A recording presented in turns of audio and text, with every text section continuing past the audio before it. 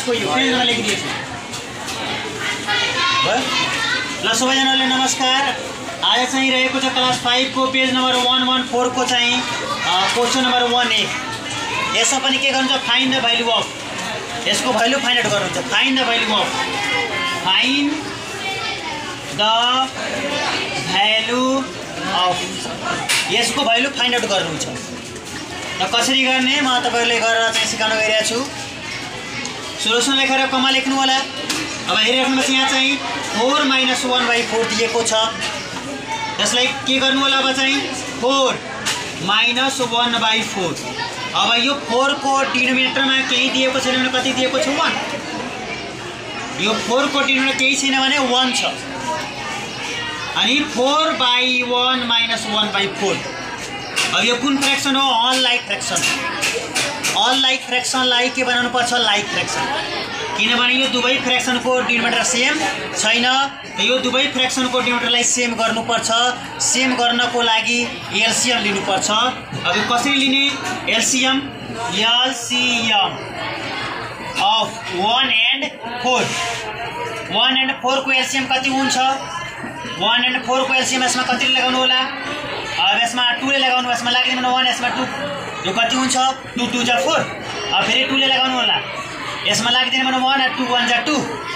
अब चाहिँ 1 र 4 को एलसीएम कति भयो LCM of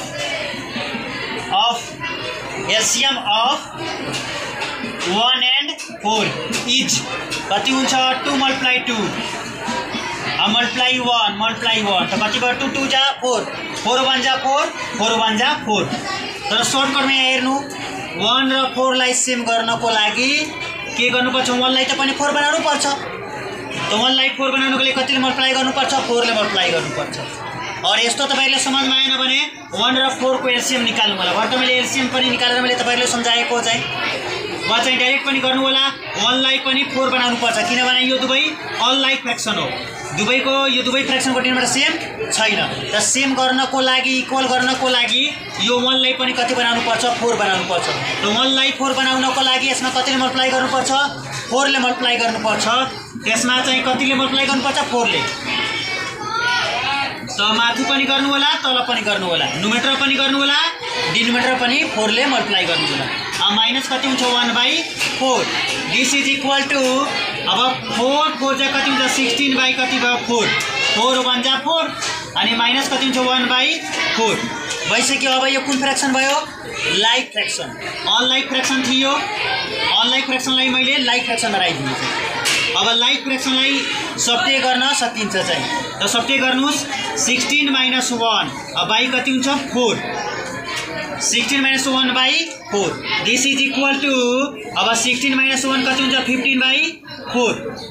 this is equal to अब यो 15/4 भनेको कुन फ्र्याक्सन हो इम्प्रोपर फ्र्याक्सन हो अब इम्प्रोपर फ्र्याक्सनलाई केमा चेन्ज गर्नु छ मिक्स फ्र्याक्सनमा त इम्प्रोपर फ्र्याक्सनलाई मिक्स फ्र्याक्सनमा कसरी चेन्ज गरिन्छ त्यो निकालेर म चाहिँ यो भिडियोमा तपाईहरुलाई सिकाउन गइरहेको छु अब डिभाइड गर्नु होला 15 / 4 अब 4 3 जा कति हुन्छ 12 4 3 जा 12 त 1 1 के हुन्छ क्यान्सल भयो 5 माइनस कति हुन्छ 2 3 अब यो के हो रिमाइन्डर यो के हो कोसिएन्ट हुन्छ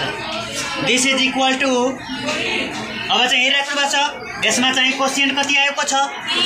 3 त यो होलमा जान्छ यो कोसिएन्ट जति आउँछ त्यति होलमा जान्छ अनि त्यसपछि रिमाइन्डर जति आउँछ त्यो चाहिँ न्युमिनेटरमा जान्छ आ डिनोमिनेटर कति छ 4 त यो 4 भइसक्यो आन्सर फेरि फेरि सम्झ्नुस् यो भनेको इम्प्रोपर फ्र्याक्सन हो इम्प्रोपर फ्र्याक्सनलाई केमा चेन्ज गर्नुपर्छ मिक्स फ्र्याक्सनमा चेन्ज गर्नको लागि के गर्नुपर्छ डिभाइड गर्नुपर्छ 4 3 जा 12 1 1 क्यान्सल 5 - 2 कति हुन्छ 3 त यो कोसिएन्ट हो यो रिमाइन्डर हो कोसिएन्ट केमा जान्छ होलमा रिमाइन्डर जान्छ न्युमिनेटरमा र डिनोमिनेटर कति छ 4 त यो तल जति छ त्यतिकै रहिरहन्छ 4 चाहिँ यो के भइसक्यो एन्सर भइसक्यो यो चाहिँ इम्प्रोपर फ्र्याक्सनलाई मैले मिक्स फ्र्याक्सनमा कन्भर्ट गरिदिए यो चाहिँ तपाईहरुको के भइसक्यो एन्सर भइसक्यो।